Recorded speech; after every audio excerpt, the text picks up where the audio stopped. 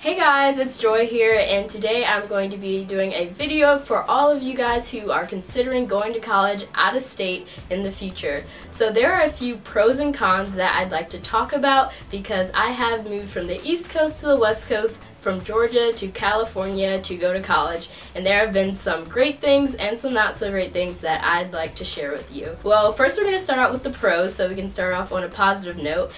And a few of the pros are, one, you get to experience a new city. So I live in Atlanta, but now I'm in LA. So LA is very different from other cities on the East Coast. And another pro about LA is that there are different activities that I just can't do at home. For example, going to the beach. I never grew up where I could just Uber over to the beach or drive over to the beach and spend the day there with my friends or whatever. Whenever I went to the beach, it was really a family vacation for a short time, and then we would go back home to the cold. And that leads me to the next pro, is that if you go to college out of state, you might be able to experience a new environment where the weather is better than yours or even worse. But in California, it doesn't really rain, and in Georgia, it rains so much, so I love that I can just walk outside and expect it not to be rainy. And it's really sunny most of the time. It's been cloudy the past few days, but really it's been a lot better than anything I would experience on the East Coast. Now we're going to talk about some of the cons about going to college out of state.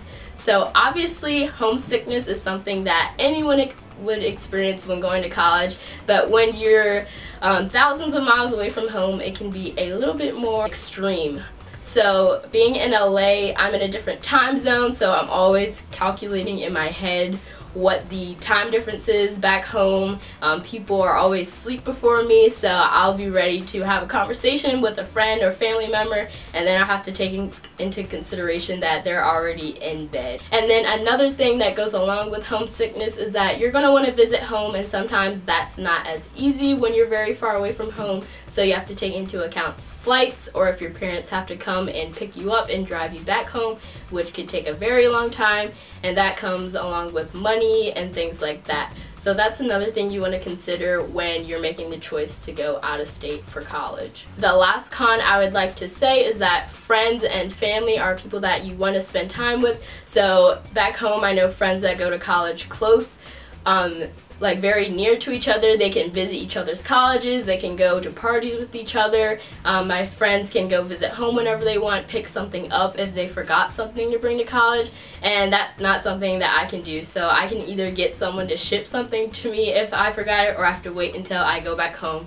to get the things that I need. So those are basically the main ideas when it comes to pros and cons to moving out of state for college.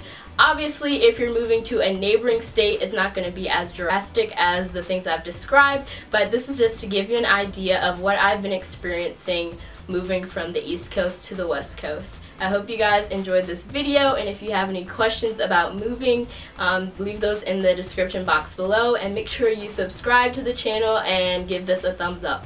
And I will see you guys next time. Bye.